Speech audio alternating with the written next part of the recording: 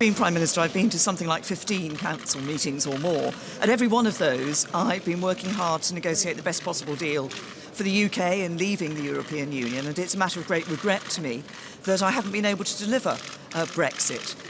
But of course, that matter is now for my successor, and they will have to find a way of addressing the very strongly held views on both sides of this issue.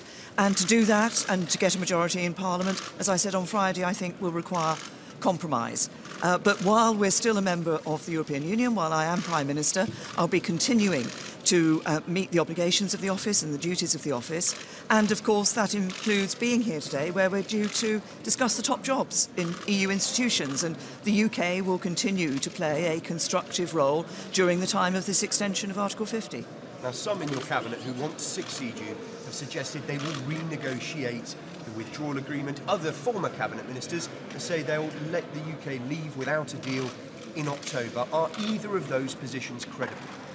The position I've always taken has been to work to get the best possible deal for the UK in leaving the EU. I've always taken the view that the best option for the UK is to leave the European Union with a deal. I'm not going to comment on the views of individual candidates. There will be a process of selecting my successor as leader of the Conservative Party, but I continue to have the view that it's best for the UK to leave with a deal. Do you worry